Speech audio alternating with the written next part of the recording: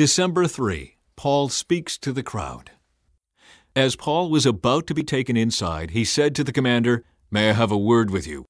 "Do you know Greek?" the commander asked, surprised. "Aren't you the Egyptian who led a rebellion some time ago and took 4,000 members of the assassins out into the desert?" "No," Paul replied. "I am a Jew and a citizen of Tarsus in Cilicia, which is an important city. Please let me talk to these people." The commander agreed. So Paul stood on the stairs and motioned to the people to be quiet. Soon a deep silence enveloped the crowd, and he addressed them in their own language, Aramaic. "Brothers and esteemed fathers," Paul said, "listen to me as I offer my defense." When they heard him speaking in their own language, the silence was even greater. Then Paul said, "I am a Jew, born in Tarsus, a city in Cilicia, and I was brought up and educated here in Jerusalem under Gamaliel. As his student, I was carefully trained in our Jewish laws and customs. I became very zealous to honor God in everything I did, just like all of you today. And I persecuted the followers of the way, hounding some to death, arresting both men and women and throwing them in prison. The high priest and the whole council of elders can testify that this is so. For I received letters from them to our Jewish brothers in Damascus, authorizing me to bring the Christians from there to Jerusalem in chains to be punished. As I was on the road approaching Damascus, about noon, a very bright light from heaven suddenly shone down around me.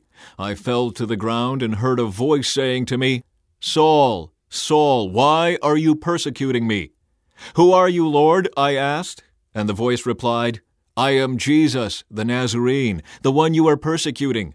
The people with me saw the light but didn't understand the voice speaking to me. I asked, 'What should I do, Lord?' And the Lord told me, 'Get up and go into Damascus, and there you will be told everything you are to do.' I was blinded by the intense light and had to be led by the hand to Damascus by my companions.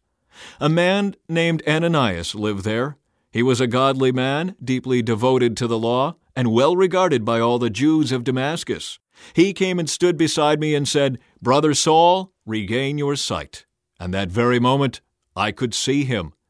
Then he told me, 'The God of our ancestors has chosen you to know His will and to see the righteous one and hear Him speak. For you are to be His witness, telling everyone what you have seen and heard. What are you waiting for? Get up and be baptized. Have your sins washed away by calling on the name of the Lord.' After I returned to Jerusalem, I was praying in the temple and fell into a trance. I saw a vision of Jesus saying to me, 'Hurry, leave Jerusalem, for the people here won't accept your testimony about me.'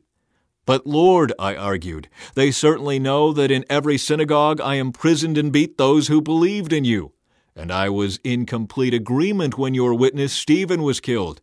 I stood by and kept the coats they took off when they stoned him.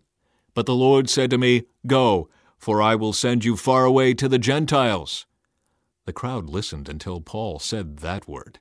Then they all began to shout, "Away with such a fellow! He isn't fit to live!" They yelled, threw off their coats, and tossed handfuls of dust into the air. Paul reveals his Roman citizenship.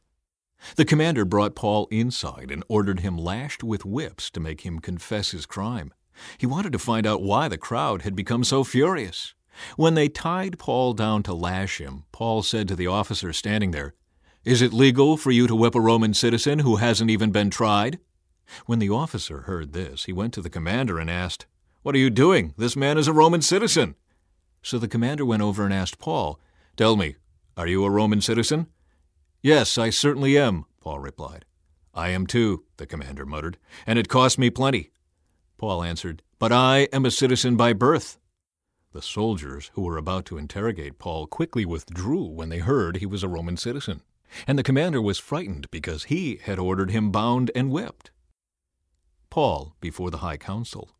The next day the commander ordered the leading priests into session with the Jewish high council.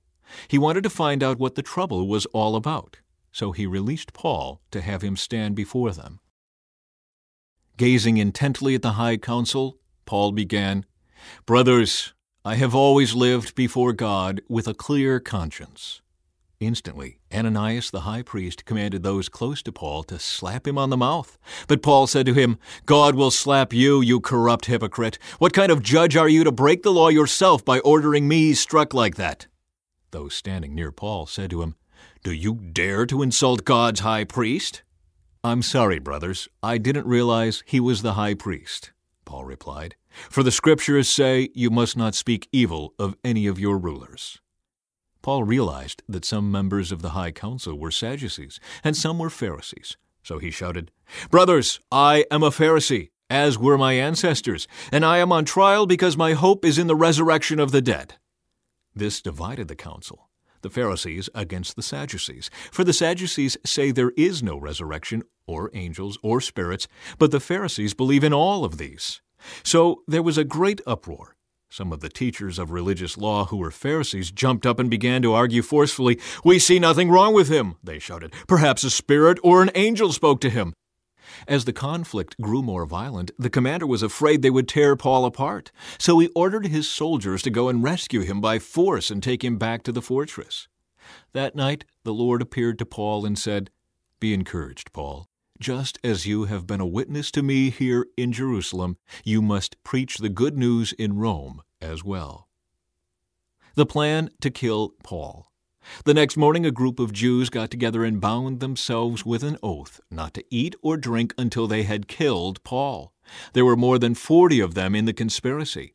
They went to the leading priests and elders and told them, "We have bound ourselves with an oath to eat nothing until we have killed Paul. So you and the high council should ask the commander to bring Paul back to the council again. Pretend you want to examine his case more fully. We will kill him on the way." But Paul's nephew, his sister's son, heard of their plan and went to the fortress and told Paul.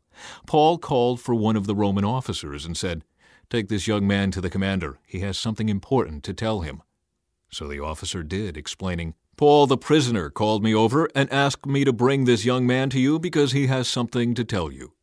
The commander took his hand, led him aside, and asked, "What is it you want to tell me?"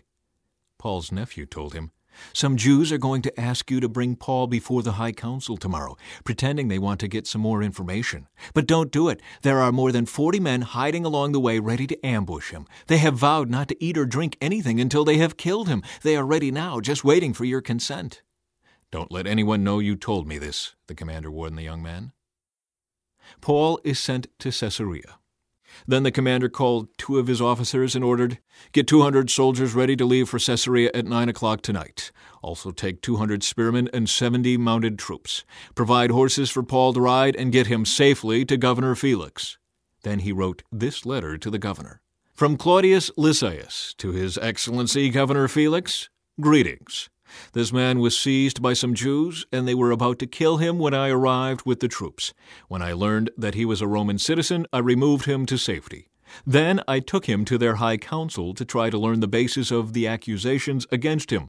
I soon discovered the charge was something regarding their religious law, certainly nothing worthy of imprisonment or death. But when I was informed of a plot to kill him, I immediately sent him on to you.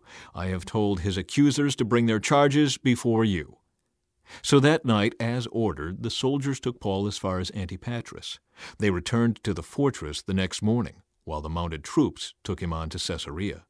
When they arrived in Caesarea, they presented Paul and the letter to Governor Felix. He read it and then asked Paul what province he was from. "Cilicia," Paul answered. "I will hear your case myself when your accusers arrive," the governor told him. Then the governor ordered him kept in the prison at Herod's headquarters.